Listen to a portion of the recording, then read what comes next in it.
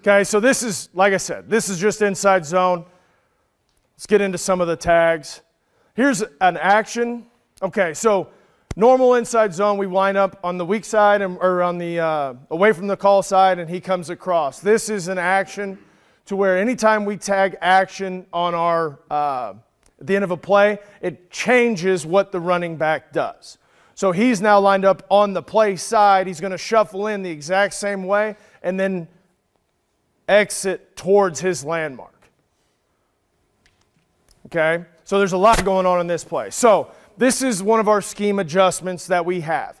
If a heavy shade is play side and they have shown to send him to the weak side, we will make what we call an Uno call. An Uno call is a center, backside guard, backside tackle combination. So it's a three-man zone, which I like to stay away from, but it's those three for the shade, three, and will backer. Okay? It's for the old school field fire zone teams where you're going to get a heavy shade and you know he's crossing. One of the answers that defenses approach us with a lot is we get the nose tackle, just stunt, okay, twist to take away some of our zone game. Say that again? It depends on what the tag is. So it's short Izzy right action. That means that backside tight end is accounting for the defensive end or C-gap defender. Now he's going to sift through because we, again, had this in the game plan that we were going to do that. But these, the center, backside guard, backside tackle, know that they're accounting for these three. So that's why 72 wheels back, 78 wheels back as well. The center does a heck of a job. Step and play side. I don't love the two-hand feed across, but I'm good with him being a presence, keeping his shoulder square and climbing up to the willy backer.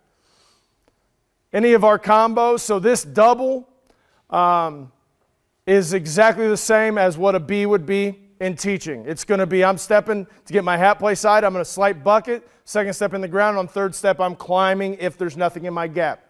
I teach eyes, so this guard doesn't have anybody in his gap. He's taking a step, his eyes are on the hip of the down lineman. But this also shows that action just to give the defense a different look. Wayne State was showing they would roll the safety based off of the back's alignment. And so when we got a beat on that, we decided that week we were going to do some action things. And it worked out well for us. This is, so we can tag H run. H is just our movement guy. Personnel's how we do personnel. That's a whole different conversation. But H run just means our H, our movement guy, is going across. It doesn't affect anything schematically. I will say that with a caveat of we aren't just sending guys willy-nilly across because it can affect the combinations. We didn't get into many situations this year where we had to spot ID things to where I'm singling and I don't know exactly who it's going to. For you got line guys, probably have an idea of what I'm talking about. So if they would do a drastic change within their linebackers alignment, we would not H run it. If they reacted with safeties or we felt there was an advantage to us or just to get their eyes moving somewhere else, we would do the H run. So right here, nothing's changing for us. Still base, single, B. He's winning the backside defensive end. And really, if Al just keeps this on his path, he's in pretty good position, which he finds his way back there as well. Okay, so extra. Extra, like I said, is our split flow. It has nothing to do with formation. This is, right strong. We weren't a big pro team, but this is at the end of a game, and we're just trying to get out of there, stay healthy, and move. Yes, sir.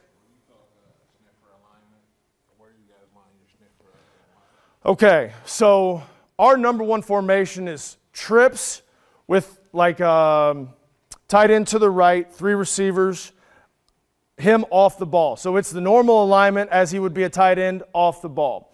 Anytime we motion him into the core, he's supposed to, his crotch should split the guard's outside foot.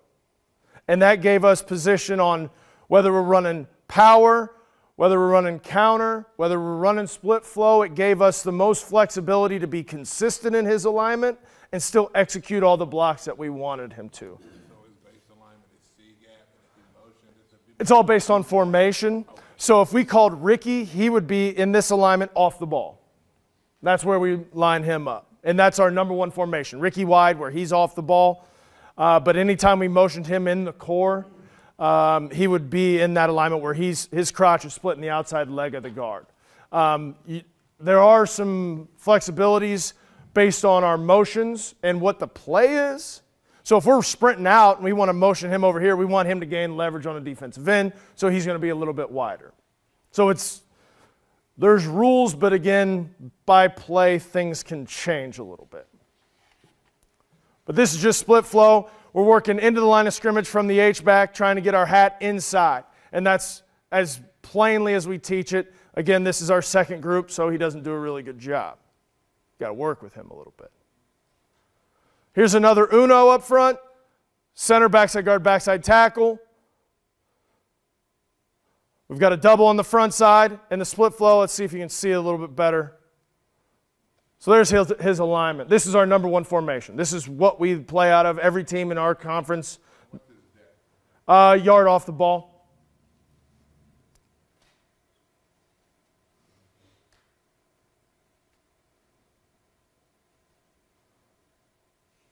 Like to see Joe here, number 45, work into the line of scrimmage, be under control with that contact.